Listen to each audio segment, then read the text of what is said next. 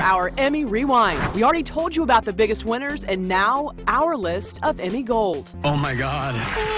Thank you. Oh, thank you. Thank you. Thank you. Thank you. Something has clearly gone terribly wrong. The best speech moments, Julianne Moore accepting an Emmy for playing Sarah Palin in the HBO movie Game Change. I feel so validated because Sarah Palin gave me a big thumbs down. Julia Louis-Dreyfus, who won for Best Actress in a Comedy Series.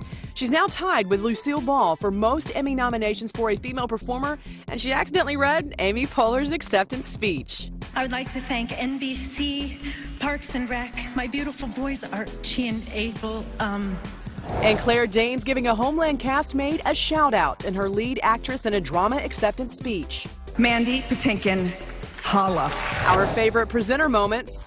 Present the Emmy for Outstanding Reality Show Host. Oh, the mic's over there. This is what happens when you don't come to rehearsal. I forgot my glasses, and I can't see the thing.